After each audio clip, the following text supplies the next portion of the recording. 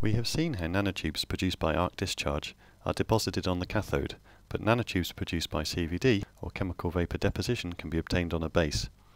In this video we use electron microscopy to show how different those samples are at high magnification. But first let's look at them with the naked eye. Nicole is holding two samples, one produced by arc discharge and another one produced by CVD. Remember we said that arc discharge doesn't produce great quantities, so guess which one is which?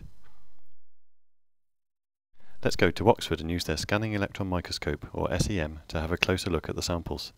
First we need to put our sample in the holder for the SEM, and then Nicole puts the holder into the microscope. We can see the sample using a camera, which is inside the microscope.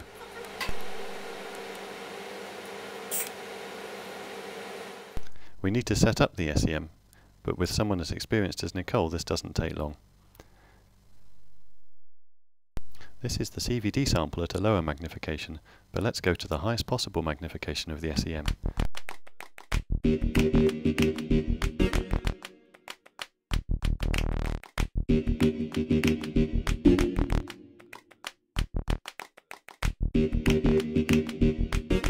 Now we can see the individual tubes.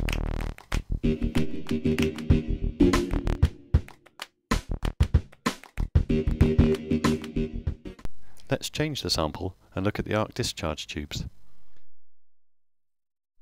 At low magnification we can see already that with arc discharge we have produced other forms as well as nanotubes.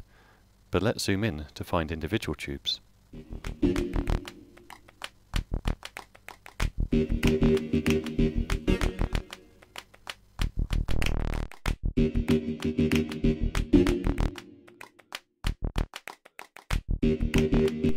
And there they are. Let's go now to an even higher resolution microscope, the transmission electron microscope, or TEM. The resolution is higher and also the microscope is bigger. It takes almost a whole room. Nicole puts our samples in an appropriate holder and introduces it into the microscope.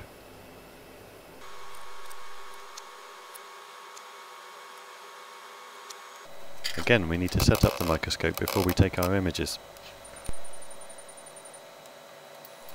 These two images are an example from each sample.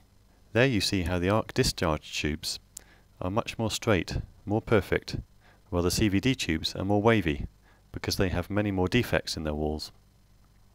I hope it's clear to see that the different production techniques produce samples of very different qualities with different structured nanotubes. Nicole gave me a great example. Nanotubes look like spaghetti. When they are produced by arc discharge they looked uncooked.